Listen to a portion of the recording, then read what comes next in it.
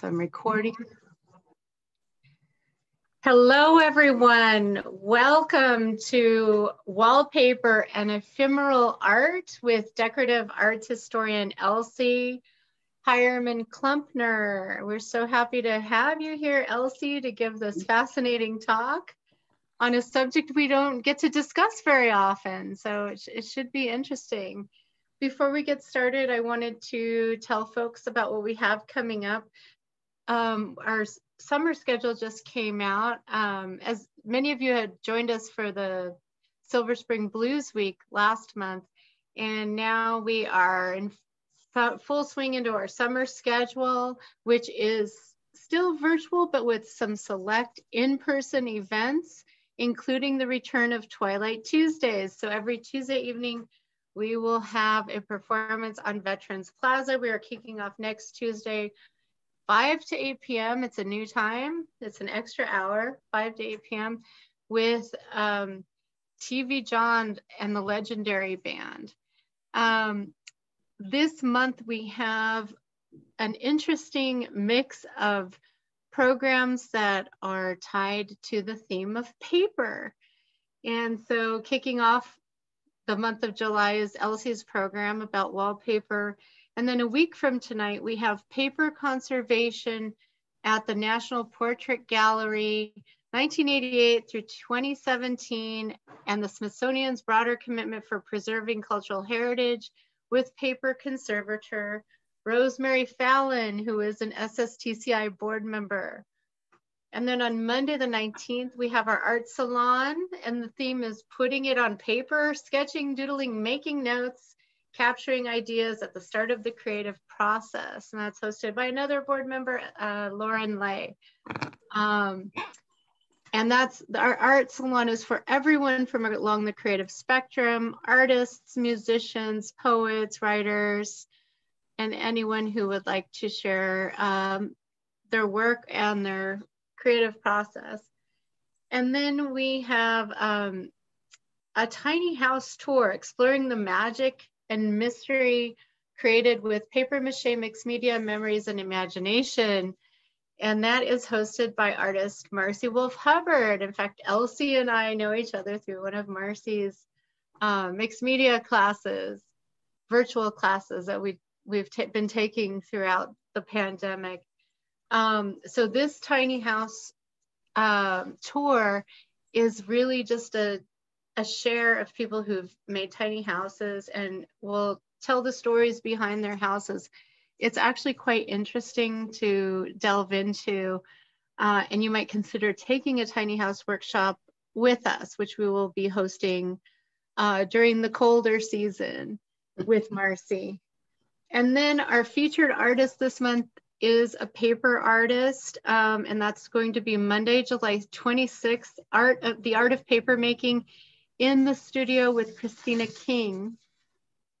And then on July 28th, Wednesday, we have an origami workshop with folks from the nonprofit group Tsuru for Solidarity. And that is 3 origami experts from Tsuru for Solidarity, Jerry Honda, Jun Hamamoto, and Mari Matsumoto. And they will be leading the workshop in origami, so that should be fascinating. Tsuru for Solidarity is a wonderful organization that safeguards the memory of what happened during the Japanese internment, and so that it never happens again. So they're really a wonderful group. I hope you can join us for that. All of our events are made possible with generous support from Montgomery County, United Therapeutics, the Arts and Humanities of Montgomery County, Maryland State Arts, and many others. And now let's get started with the program, Wallpaper and Ephemeral Art. Elsie, or an Ephemeral Beauty, it also is. So Elsie Heyrman Klumpner earned a master's degree from the Smithsonian-Parsons Program in the History of Decorative Arts in 2003. Her special interests are the history of furniture, the history of wall coverings, jewelry making, and mixed media art. In 2010, she taught a course in the history of wallpaper for graduate students enrolled in the master's degree program from the Smithsonian-Parsons Program in the History of Decorative Arts. Color and pattern are her passions, and she lives in Silver Spring, Maryland with her husband, Jim, and their dog, Walter. So great to have you, Elsie. Please take it away. Yeah, well, thank you, Lisa. That was a very nice introduction. And thank you for asking me to do this. So I'm going to jump right into the presentation, and I think it would probably work best if we took questions at the end. So hang on to your questions. Welcome. I'm so glad you're interested in wallpaper. We're going to take a wild ride through the history of wallpaper. Trying to do it in an hour is a challenge, which will be fun. We'll define wallpaper and review its history from its origins in the 15th century through modern day examples and uses. So the way we define wallpaper is it is pieces of paper decorated with ink or paint used to line the walls of interior spaces. That's a pretty broad definition. Today, wallpaper products are made of many materials, not just paper. In fact, some of them are made with no paper involved. And we'll use the word, but we will use the words wallpaper and wall coverings to describe them all. We'll use it interchangeably. Wall coverings is the more modern term, but it's still wallpaper to me. So on the slide right now, we see two examples of wallpaper from very different eras. The image on the left is Blackthorn, that's the name of the pattern. It was designed in 1892 by John Henry Durrell, an arts and crafts movement designer in England. So Blackthorn was designed by Durrell. It was made by the Jeffrey Company in England, and was made with as a color woodblock on paper. And we'll talk about some of these terms as we go along. On the right-hand side, the cow wallpaper. This is always a fun one to look at because it's unusual. It was designed by Andy Warhol in 1966. It's a screen print on vinyl, so there's no paper involved there. And he was not a professional wallpaper designer, but he designed all kinds of prints. And so he designed this cow wallpaper. He liked to kind of play on modern consumer choices and images, and that's what this is. I don't know if it was ever used to really wallpaper a room. It was shown in an exhibit for sure. So we're going to start early. This slide will show us the oldest existing evidence of wallpaper, which is dated 1509. And on the left-hand side, you see the fragments, the front and back. And on the right-hand side, you see a contemporary recreation of that fragment. Originally, wallpaper was fragile and ephemeral. Inks and paints faded over time and papers deteriorated. Bugs ate the glue used to mount them. Wallpapers hung on interior walls and were susceptible to wear and tear, as they still are. Unlike many decorative furnishings, wallpaper is ephemeral. It's often removed, it's papered over, it's painted over, it's scraped off. It was not valued in the same way as other decorative arts like furniture and textiles and silver. There are exceptions to that, but everyday wallpaper was not considered something that you were going to pass down to your heirs in the way you might a good piece of furniture. So the scrap that we're looking at is the oldest example that we have from 1509. In 1911, It was found during a redecoration of the Lodge of Christ College in Cambridge, a 15th century building, and someone found it and was smart enough to tell somebody and save what they could. The images on the left, as I said, show the front and the reverse of the design, and on the right is the recreation. So this is the very oldest one we know about. That may not remain. We might find wallpapers that are earlier, but this is a very early piece. Okay. Now I'm going to talk a little bit about who it was who invented wallpaper as we know it. In early centuries, Chinese craftsmen invented paper, and their paper making skills spread around the world. In Europe, paper stainers made the first papers made to be mounted on walls as early as the 13th and 14th centuries. We'll talk later about what forms these papers took. Here we're looking at Jean-Michel Papillon, who lived in the 17th and 18th century. And he is given credit as being the inventor of wallpaper as we know it now. And we'll talk about how he did that. He invented the first repeating designs that matched on both sides. He also developed a method of joining small printed sheets together. Originally, paper was all pieces of paper were small. They were handmade and they were small, but he figured out a way to join them into lengths so they could be hung on on a wall. And that was the continuous roll. So his innovations made it possible to cover interior walls completely.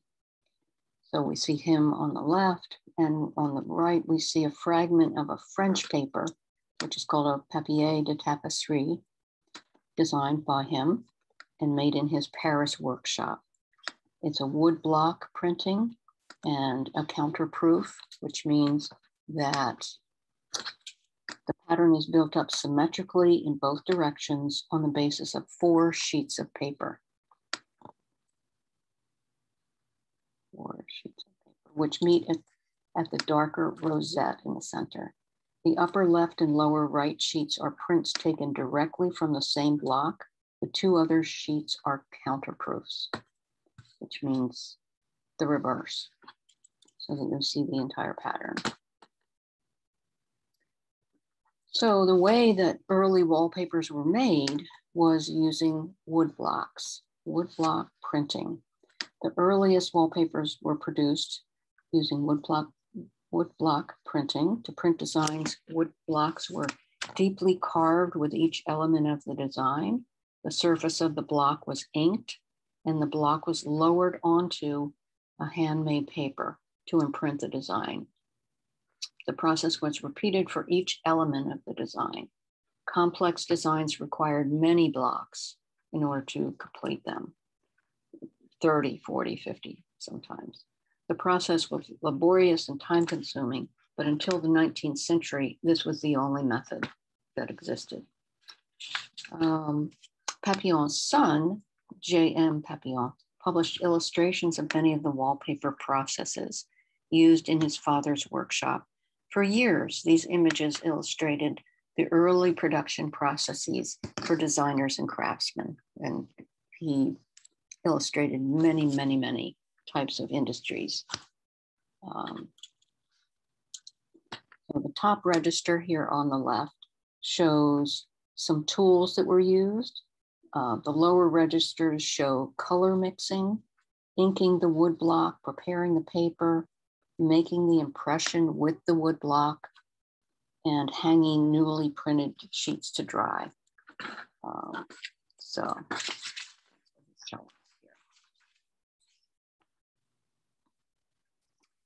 Before Papillon's innovations, small sheets of handmade paper called domino papers were produced in France, beginning in France. The makers were called dominotaires, the maker of brocade papers of all kinds, of colored and printed papers. The sheets were small, about 18 by 20 inches, limited by the size, limited in size by the paper maker's mold. So that's why the papers were so small. When paper technology improved and paper could be made larger, then that was a good thing for wallpaper. These domino papers were printed in black ink and sometimes enhanced with stencil colors. There were designs of religious icons, heraldic designs, someone's coat of arms, and woodcuts. This example was hung on a pulpit in a church, and it's a religious icon. Perhaps the two faces of the men at the upper right and left are patrons of the church. And you see a border around the central medallion that is imitation wood graining.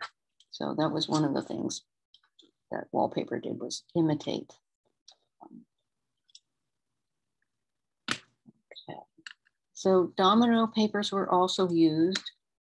Some went on the walls. Some were used to line storage boxes or cabinets. And here we see two engravings of advertisements for domino papers. Let's see. They both show makers wearing a garment made up of sample domino sheets. And this is the way they would advertise them and let people know what was available. In the left-hand figure with the woman, with the dress, in the very background, you can see women who are making the domino papers. And the image on the right is a domino lining paper, probably used to line a box or a cabinet. And it may also have been hung on an interior wall. And here we are with two more domino papers. These both were domino papers used as lining paper. They're formal. The one on the left is a formal design. It's a woodblock print. And the one on the right is the same, about 1600, dated. So following these early efforts to make papers that had meanings and were meant to hang on walls, during the 17th and 18th centuries, we come across the golden age of wallpaper in England and France. They were the two leaders in developing the technologies and designing the patterns and producing wallpaper. Other countries did, but the examples that were really outstanding came from those two countries. In the 17th and 18th centuries, in France and England, a wide range of designs were produced on joined lengths of paper. Wallpapered interiors were appealing to much of the population, and designs became more sophisticated and followed decorative trends and fashions.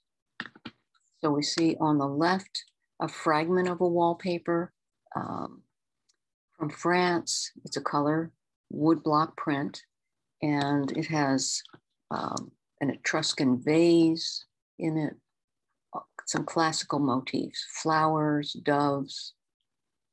And so that would have been a beautiful paper. On the right-hand side, another floral wallpaper with classical elements, made in France by an Italian designer in the Revillon workshop. Revillon is not someone I'm going into deeply, but he was another person like Papillon who had a very terrific and wonderful workshop where he designed and made wallpapers.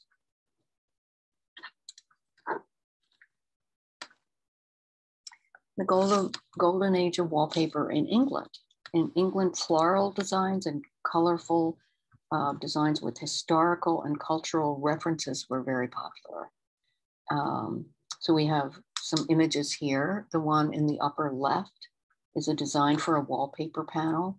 It shows, and it's a design, not the panel itself, flowers, foliage, buds, blueberries, and the designer was one of the few designer names that we have for that time, John Baptist Jackson. He was well known in England for his designs for wallpaper production. And this is done as a watercolor and pencil on paper.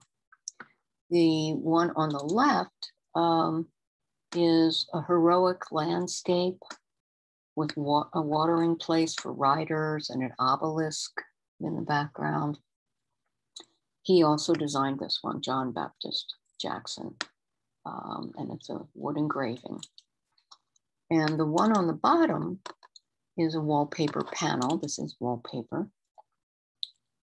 And it has a design featuring a man on a camel talking with a boy with a greyhound dog on a leash in the Chinese style. Etchings and hand coloring done on paper. The Chinese style, the Chinese art that was beginning to be imported into England and Europe influenced the designs for decorative arts, all kinds of decorative arts, not just wallpaper, furniture and silver designs and all kinds of things.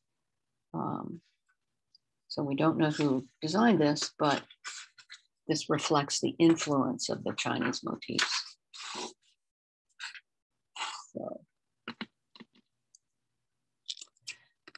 Okay, imitation. One function of wallpapers was simply to decorate walls and provide a background for furnishings.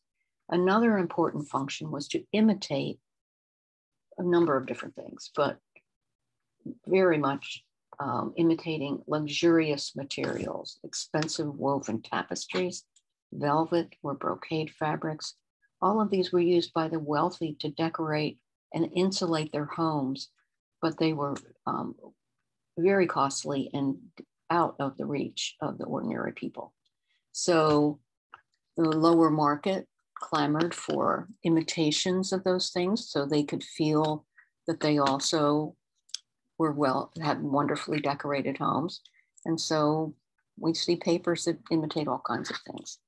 On the left, this is an ornamental design consisting of intertwined flowing lines, originally found in Arabic and Moorish decoration.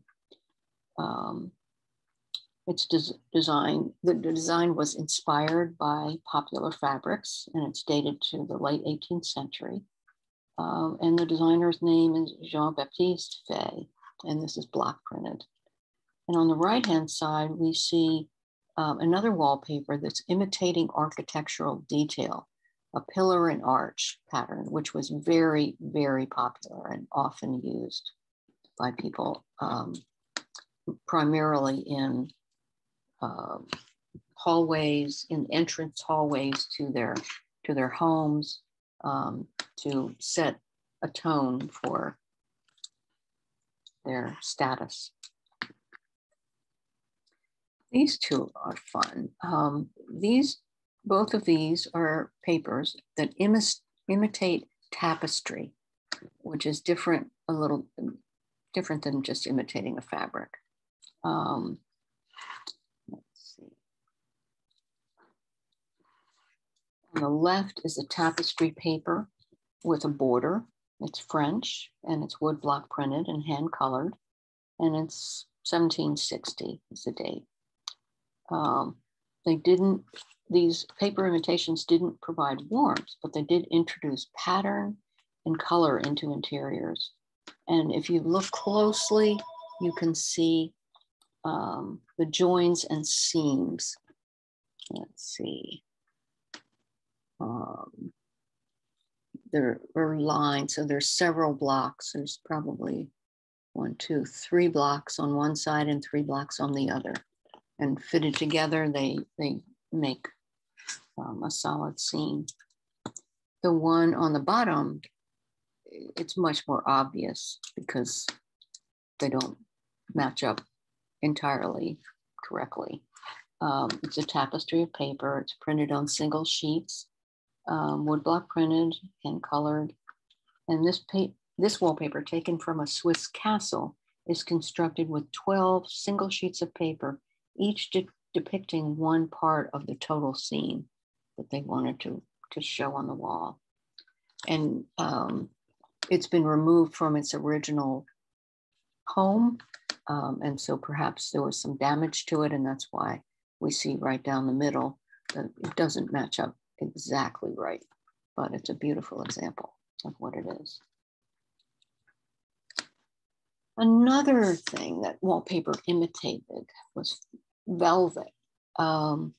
People loved velvet hangings in their homes, and the people who couldn't afford that could get these special wallpapers that were called flock wallpapers, and they imitated damask and velvet. I've seen them made, and it's very interesting to see the way they're made. Let's see. Flocking produced wallpapers that had the look and feel of velvet. It was achieved by laying designs on paper, which were filled in with adhesive or glue. And then they would take some kind of a container with chopped wool and silk fibers, and they would shake it over the design. And then when it was dry, they would pick it up, hang it up, and the only place that the silk fibers or whatever adhered to was where the adhesive was. So that's how this particular wallpaper was made. And you can still find flocks. They're not made exactly that way anymore because they're made by machine, but they have a nice feel. The flocking stands out on the paper and you can feel it, see it. So another thing that happened in the 18th and 17th and 18th centuries, in addition to all the papers and designs that were being done all over Europe and in England and France, the Chinese started exporting wallpaper. Not exactly the kind of wallpaper that was being made in Europe and England, but they had these exquisite hand-printed papers that were exported by China to the West. And they added to what kind of products were available to really the more wealthy clients. The Chinese panels were highly detailed. They were made in sets of 25 to 40 lengths, enough to decorate a whole room. Each section had a different design, and when hung in sequence, they created a complete, unending panorama. These papers were expensive and fairly rare. And this is one case with these that I'm aware of with these Chinese papers, that they were so valued that they were often mounted on wooden frames. They were taken with the residents when they left that home. They would go to the next one. They would take that pulp paper with them and try to use it again. Or sometimes they rolled it up, but they preserved it in a way that other wallpapers were not preserved because they were so beautiful.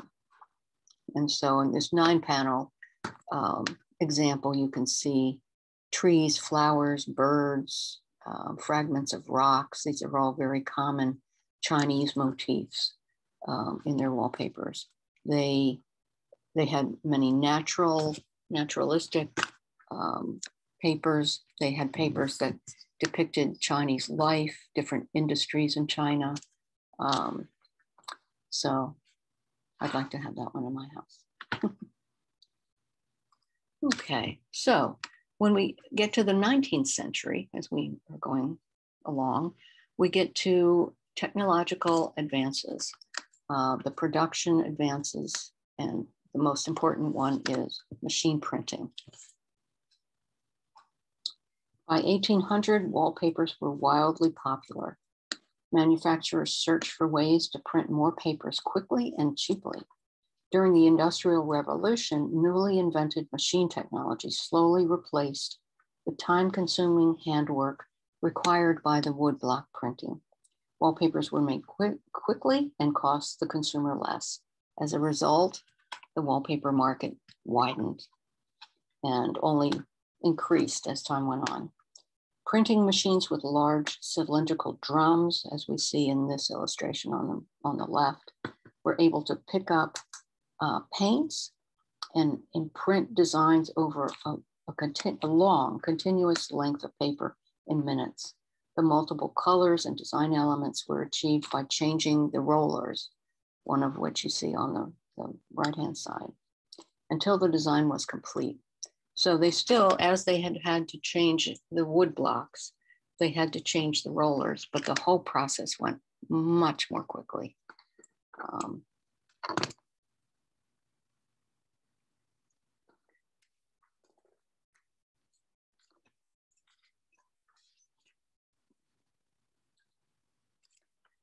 And so what resulted in the beginning were not really very high quality papers.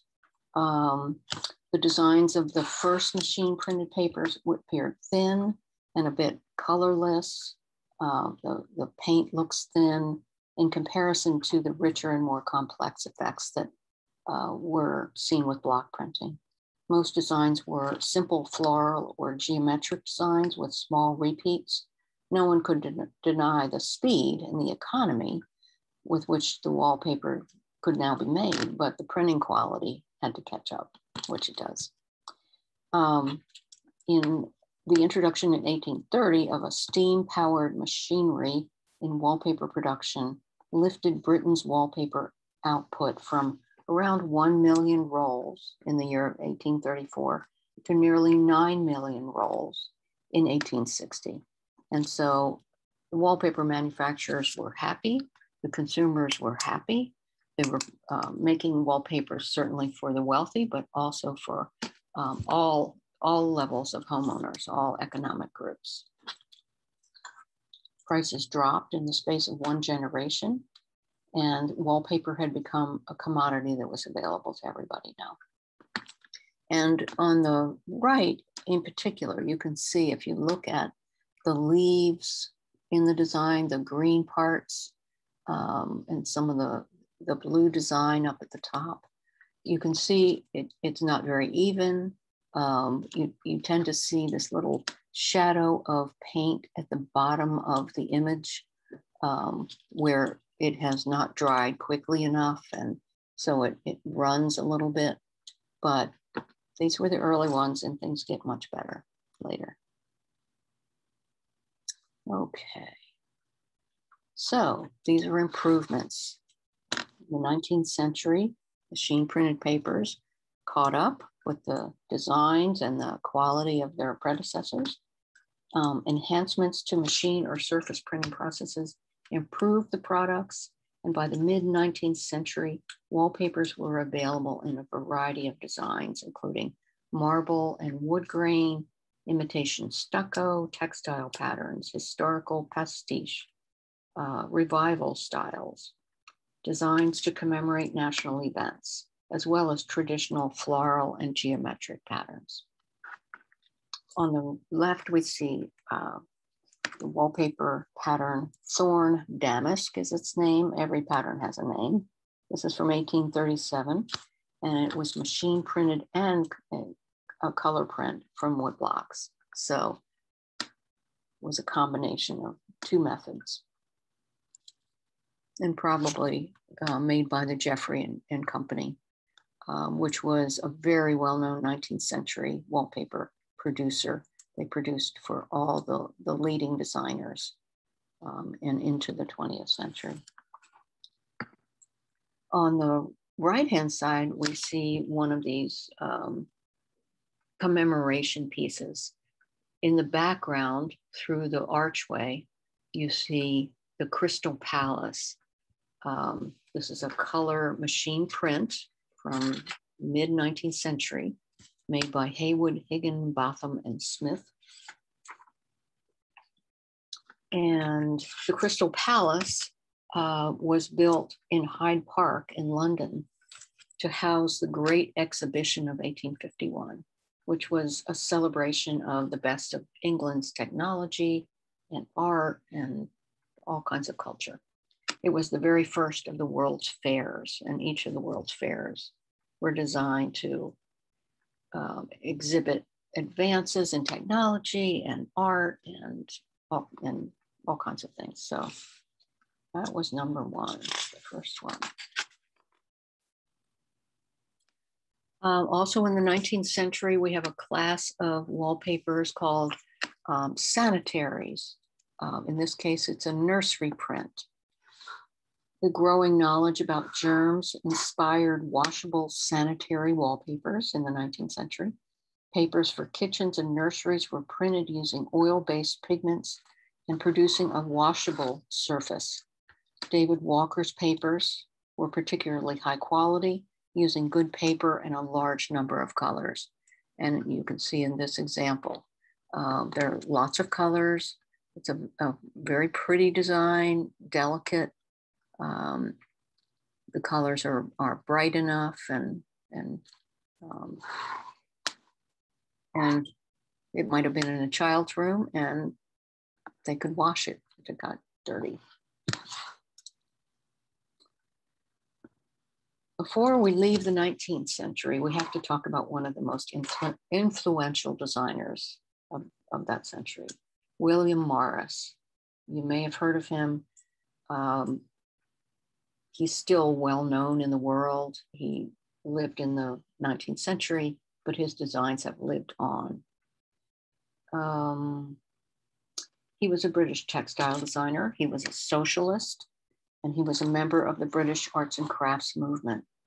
He emulated a medieval ideal of craftsmanship where a single craftsman had his hand in every step of the design and fabrication process. The arts and crafts movement, William Morris, and a number of other people were reacting to the mechanization of industry and the sameness of the products that were being produced and the specialization of the activities. So they felt that that design was better back in the days when there was one person who carried out the entire process from design to implementation themselves.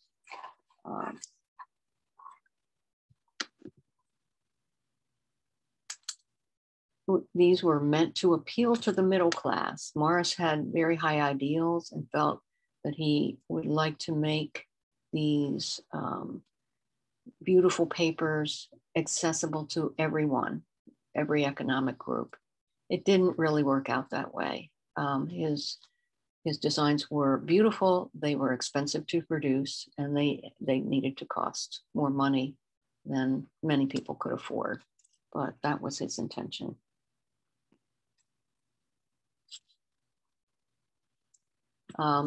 His patterns still are replicated and printed, and people use them in interiors in this country, in England, probably other places.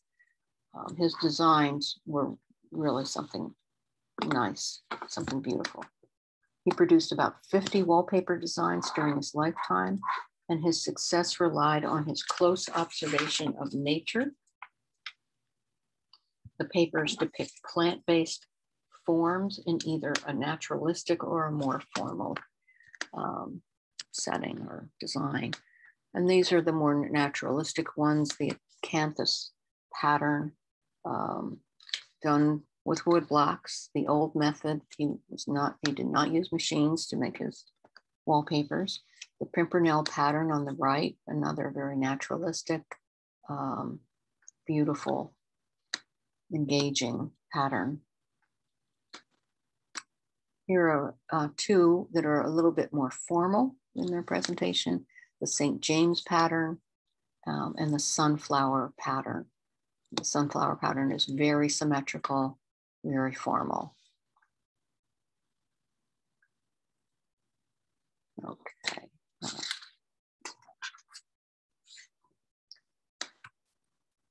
This is a new convention for wall decorations that became popular during the 19th century.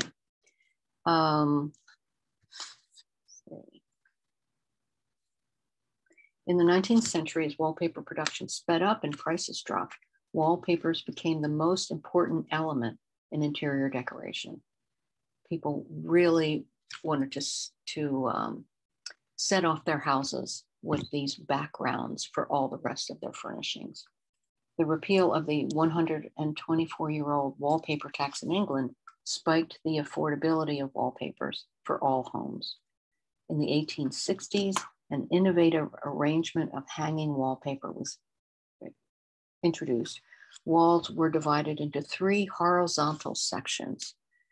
The dado, which is the bottom section here, the filler, which is the middle section, and the frieze.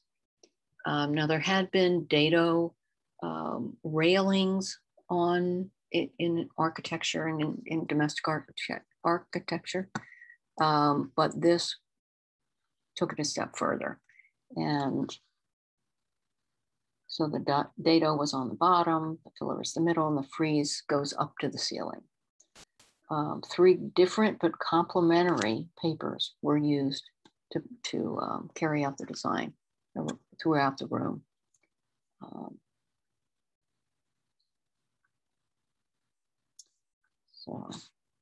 So here we see a dado designed by Bruce Talbert, who was also active in the arts and crafts movement.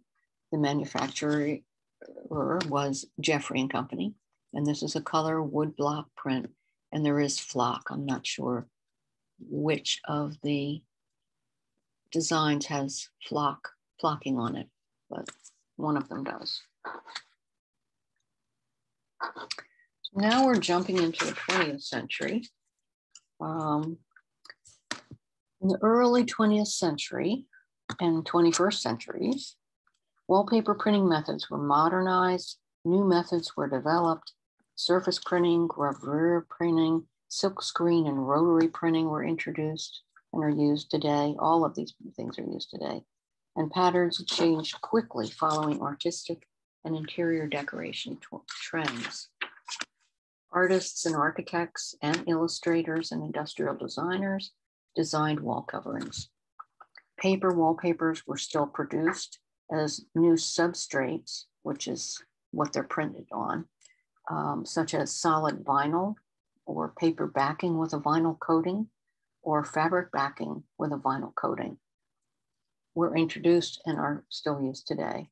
At the same time, traditional wallpaper materials and designs remain popular: floral, stripes, vignettes. Wallpapers, wall coverings were made around the world. In the US, a glut of independent wallpaper manufacturers competed for labor, technology, and their share of the market. Sears Roebuck marketed wallpapers to many American homes using their popular mail order catalogs.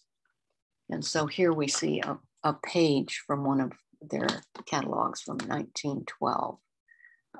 And each wallpaper provides complementary wallpapers, which we could use together. You could do the dado, filler, and frieze arrangement. They all have a name and they give the price of a sheet. And people would order them through the mail and then have wallpaper hangers, put them up if they didn't do it themselves. So traditional floral designs continue. This is 1930 to 1940.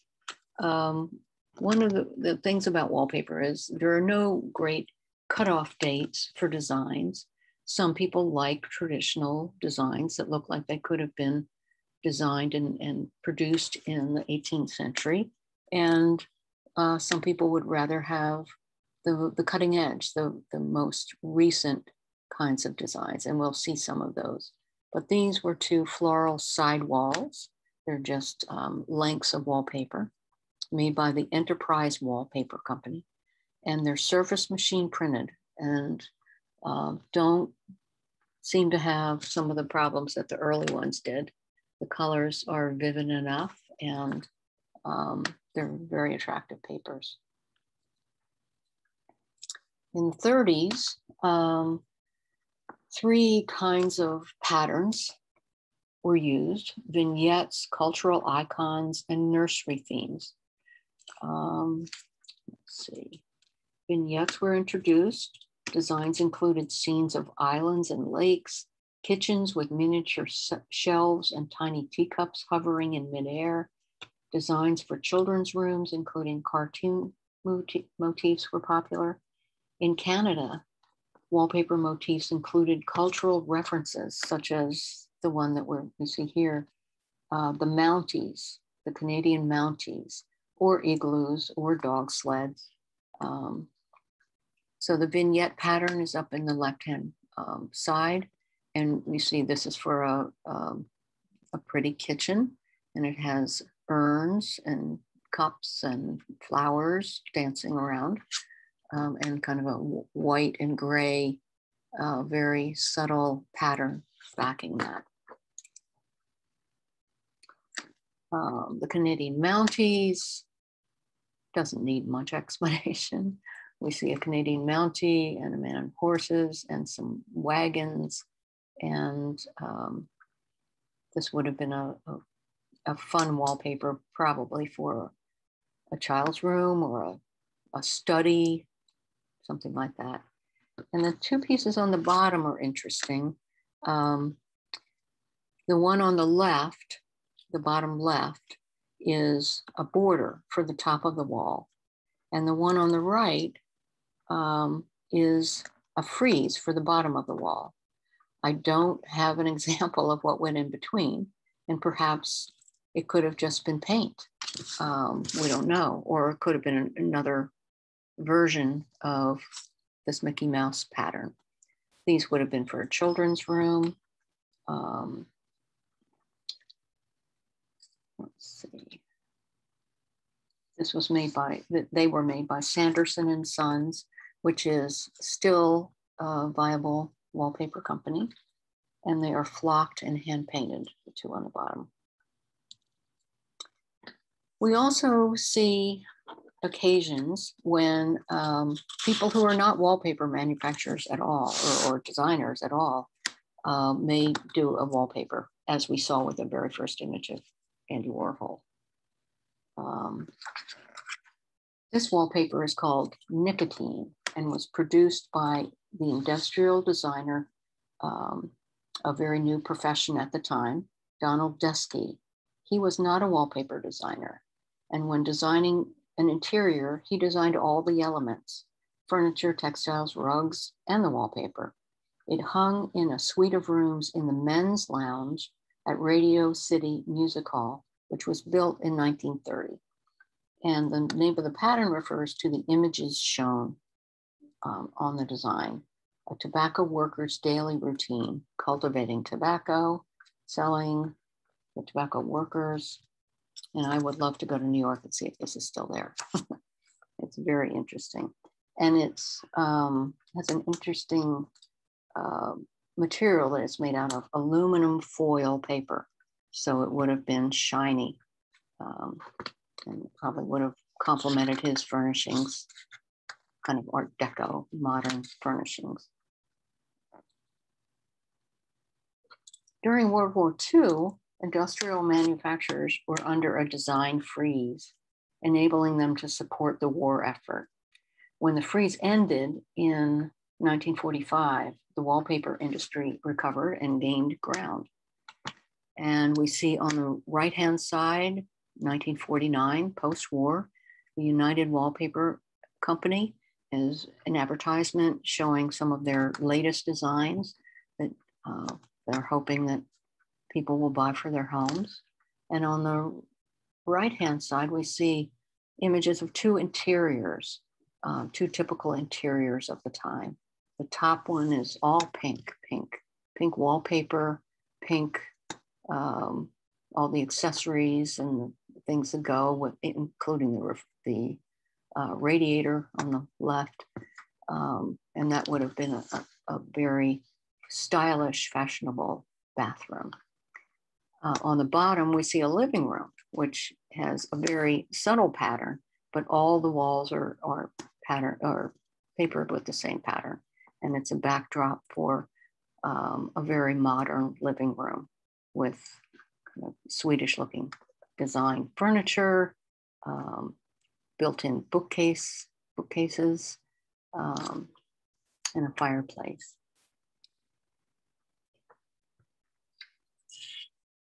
During the 50s, interior decoration trends changed, but wallpaper remained a popular decorative element of that.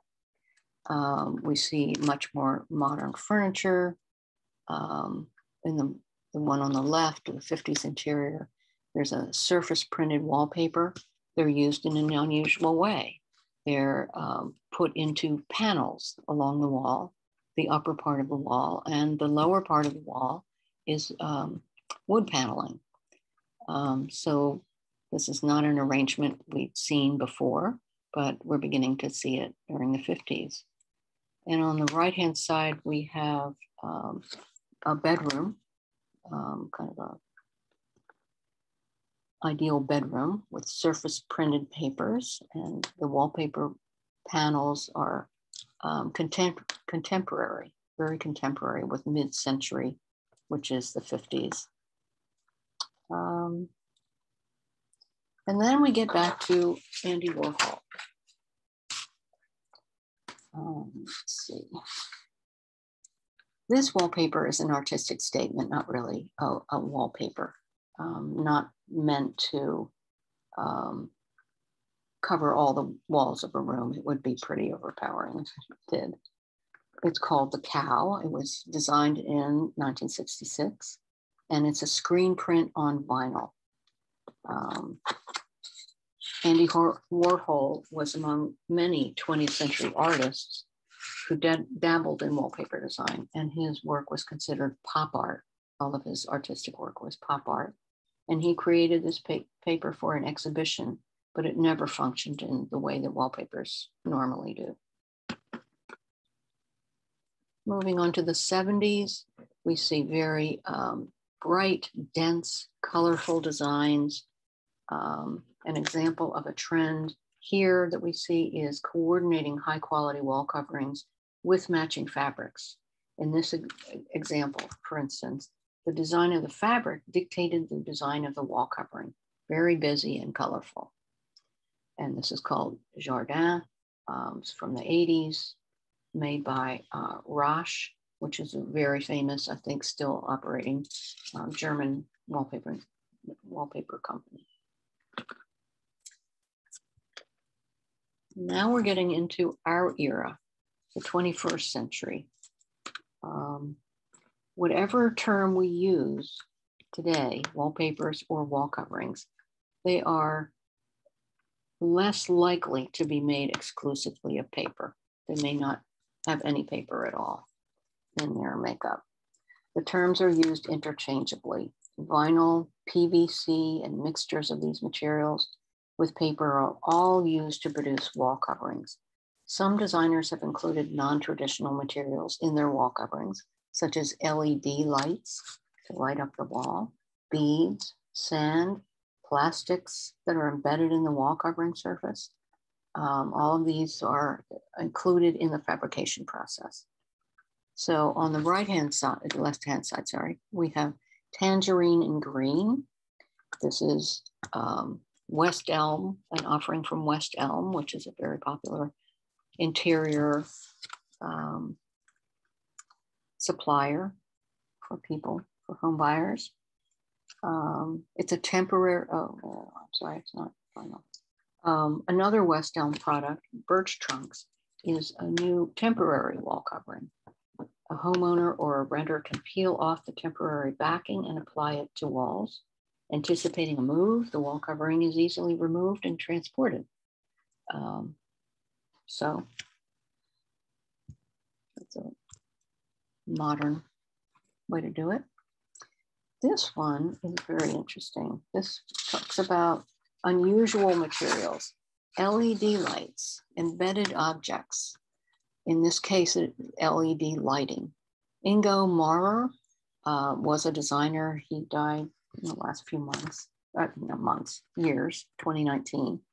He was a German industrial designer who specialized in the design of lamps and light installations, and he was nicknamed the poet of light. Here he's applied his lighting expertise to light up a wall covering from within the paper itself. And you can see the reflection of that on the floor. This is not a paper that's available anymore. I would love to see one in person, but it's not. So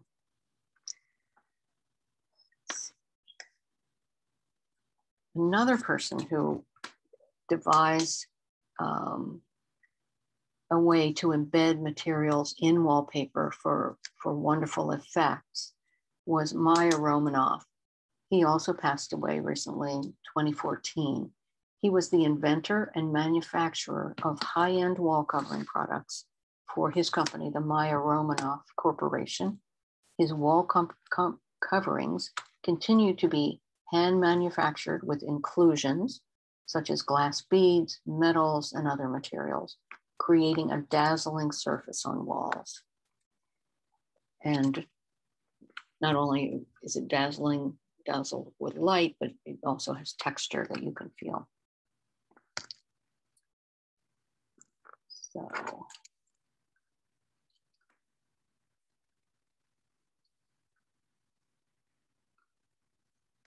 Okay, and we're still in the 21st century. How are wallpapers used today? Functions old and new. How are they used? Are they used today? Yes, in all the traditional ways, they are still used to introduce style, personality, texture, color, and pattern to interior walls, as we see here.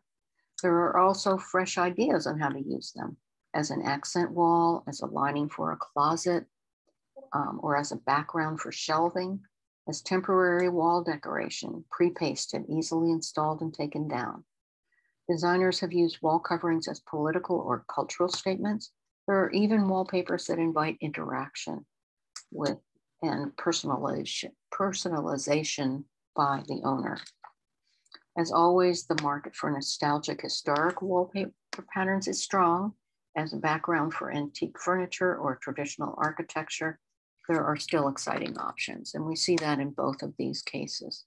A contemporary dining room furnished with antiques or reproductions of antiques, and a very lovely traditional wallpaper that could have been designed in the 19th century and provides a very appropriate background for the furnishings. And on the lower right, bedroom with very high style decoration, not only in the architecture, but the walls, a very bright blue and white accent wall, and a mixture with antiques of various kinds. Accents and colorful interiors. So in both of these images, we see wallpaper used as an accent wall, which means they've only done one wall in that room.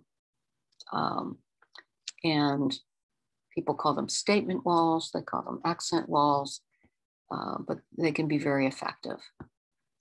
And if they're dark, they don't darken the entire room if you only use one.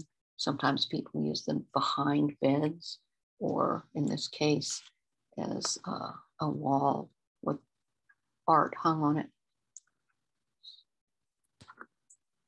So, and the kitchen wall covering, we see, where's this from? These are both from Walmart. They're sold by Walmart. And we see in this kitchen, the light fixture is mid-century modern light fixture, or modeled after one. And we see an echo of that in the wallpaper in green and kind of a green. And some contemporary uses of wallpaper. We talked about this. We have an accent wall on the far left, which sits behind, it will give a background for the person sitting at the desk. Perhaps this is a professional office, and it can engage the people in the room. The center one is wallpaper lining a child's bedroom closet. Very pretty. Won't be seen when the doors are closed, but that's okay. But it's a way to decorate without decorating the walls. And the one on the left, I'm sorry, the right, all the way on the right, another closet, an interior of a closet, probably a coat closet on the first floor. So. Sheila Bridges, this is a very interesting example of wallpaper. Some people have used cultural and political themes as a source for 21st century wall covering design. The African-American designer Sheila Bridges has co-opted the French toile, an 18th century French textile and wallpaper design motif that illustrated the lives of upper crust white people. Bridges' Harlem toile wallpaper illustrates the activities of Black Americans. Bridges has said about this design, as an African-American living in Harlem, I have always been intrigued and inspired by the historical narrative of the decorative arts, especially traditional French toile and its pastoral motifs from the late 1700s. I'm entertained by the stories these patterns tell and the questions they sometimes rise. After searching for many years for the perfect toile for my home, I decided that it simply didn't exist. So she designed her own. And this is a wallpaper that can be used just as a background for furnishings in a house. It also contains social and political commentary. It was designed in 2006 by Bridges for studio works. It's screen printed on paper. And it shows scenes of young men playing basketball. There's a couple dancing to a boombox and people eating fried chicken and watermelon. And on the right-hand side is an example of a French toile from the 19th century. And we see that it's little vignettes of people enjoying their days, carrying out their activities, doing work, playing. And finally, we have some interactive wall coverings, which I think are fun. A number of 21st century wall covering companies offer these wall coverings that can be personalized by the owner. Gives the resident of the home the opportunity of purchasing a virtually blank canvas, which they can personalize in any way that they like. And we see in the left and the bottom left, we see two people who are personalizing their wallpaper. We won't know what it all looks like until they're finished. And then on the right-hand side, we see another installation of wallpaper with frames. And the frames are meant to be frames for hanging a photo, drawing in, writing text, whatever the homeowner wants to do. So thank you for taking this quick journey through wallpaper history. Wallpaper's popularity as a decorative art has waxed and waned, but today, nearly 5 centuries after paper was first hung on walls, it continues to hold its own as a colorful, decorative addition to many, many homes. And thank you. And if you have any questions, I'm happy to try to answer them. That was fascinating, Elsie. Thank you so much for such an interesting talk. Yes, and if someone has questions, go ahead and raise your hand on the Zoom, or you can just jump in. We have you can just ask a question or make a comment if you like.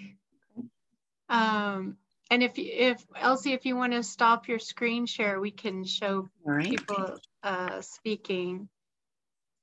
So we can. So Isabel and Molly. So we can show people. Okay, I see Isabel, Capri, and then Molly. Go ahead, Isabel, if you want to unmute. Oh, Isabel, you're muted. Hi. Thank you. Hi. So I really, really enjoyed that. I really enjoyed that. And having just a tiny, tiny bit of experience of trying to hang my own wallpaper, it's not something that I'm going to do again in a hurry, but it was just really interesting, the history.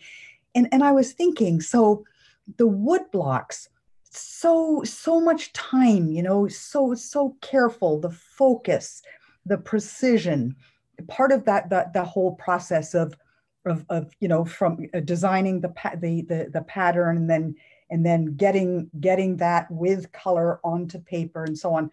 And then I think today, so I don't know if anyone else that's listened to this talk has ever done any of their own paper coloring, you know, with gel plates and stencils and stamps and acrylic colors and just household items that provide different texture, and how now today in our own homes, we can make these beautiful paper, you know, with patterns and colors, and then we can collage with them and so on. Yeah. So it's just, I'm grateful that we're able to do that, you know, and now having more of an appreciation for how much time and effort went into doing particularly the earliest papers, you know.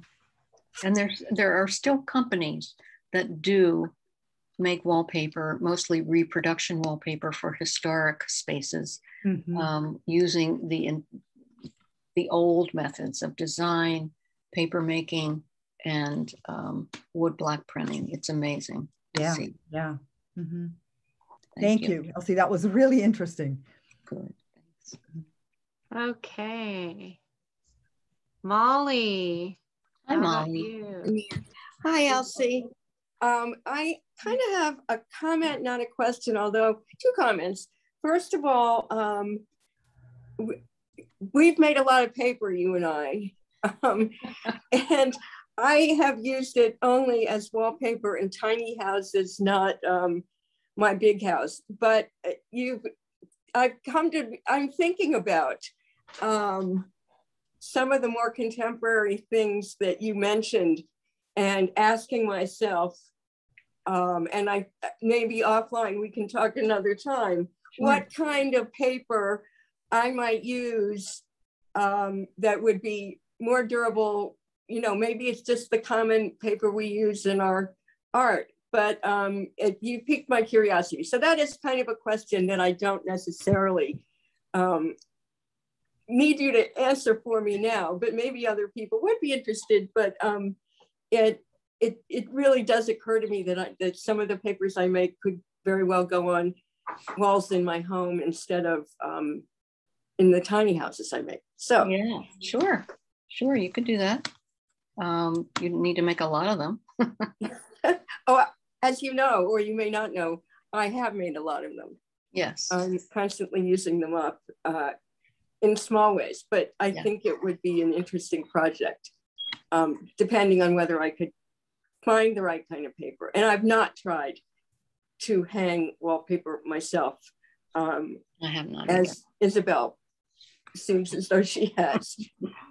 I also, one final thing, I was very interested to see Donald Deskey's wallpaper, because I have 3 pieces of furniture that he made that were, I think, an old friend of mine acquired them from an old movie studio that went bankrupt.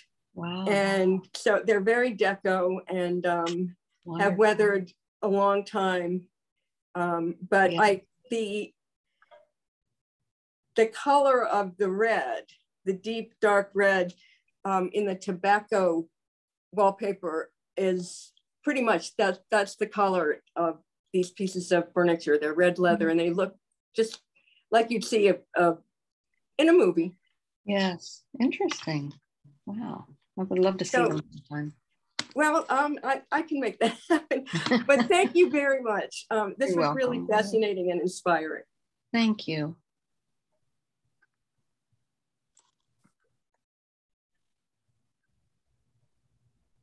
Okay, did my friend Roy Likes, who is an interior designer, want to add a comment? I'm gonna just, if you want to unmute.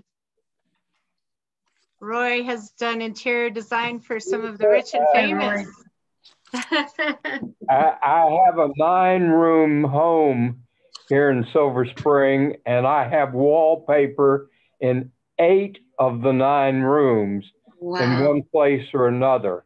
Sometimes it's trim, sometimes it's a whole room, sometimes it's a dado below a chair rail.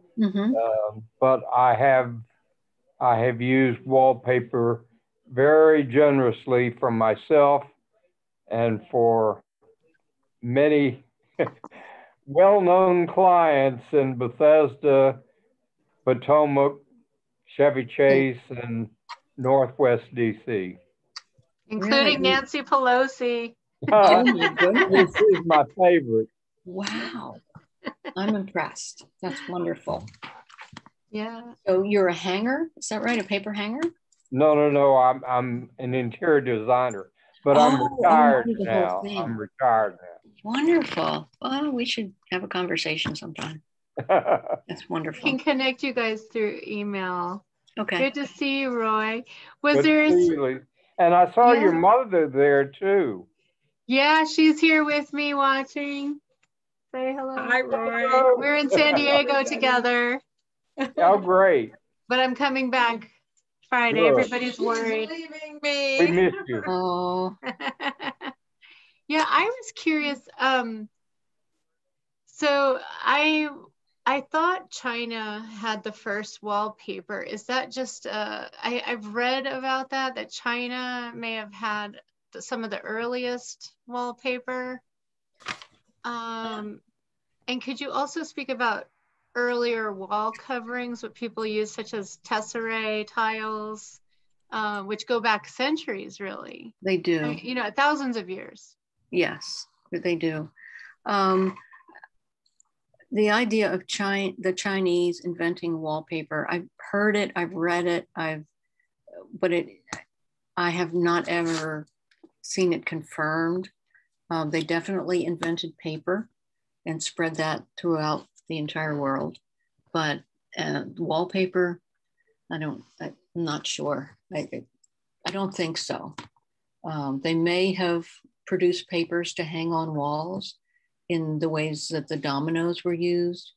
It would be fun to research that and find out more about it, but I don't think that that's correct. And other wall coverings, I love stenciled walls. There's been lots of stenciling over the centuries.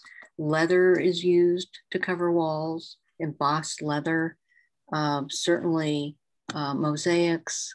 I am not an expert on all the other wall coverings, but fabrics, and people still do that. They install fabric on their wall, which looks like wallpaper, but it's fabric. So I wish I had more information about that. Right. I guess cave drawings would have been the very first. Yes, absolutely. Yes. Well, who else had a question or comment for Elsie? I have a lot of folks here, and I saw another hand going up. Did someone else? We have time for one or two more questions, comments. Isabel? I missed what I missed what was said just a minute ago. So Elsie, you're not convinced that that China invented wallpaper. You know, there's just not enough evidence for that. But when did they invent paper? Did you? I think it was in the talk, like 600, very, very early. Okay. And then they spread it to the Moors, I believe. Yeah, 100 BC. I just looked it up. Thank you. Okay, thank you. Wow. And then then it was spread throughout Europe. Yeah. Thank you.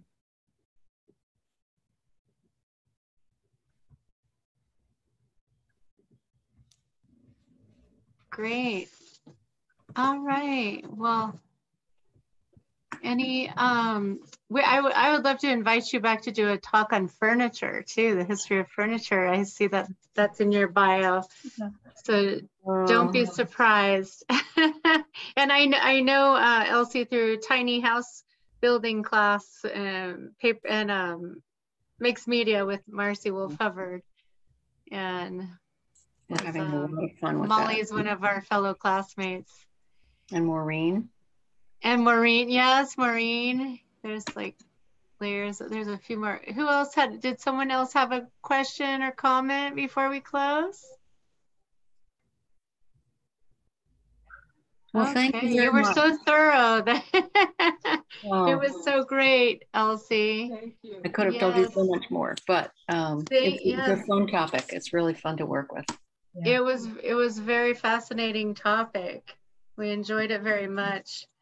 So thank you everyone for joining us for wallpaper and ephemeral Thank you very much. Thank you. It was great. Thank you, Elsie. Everyone have a great evening. Bye-bye. Bye-bye. Bye. Bye, Molly. Bye. I'll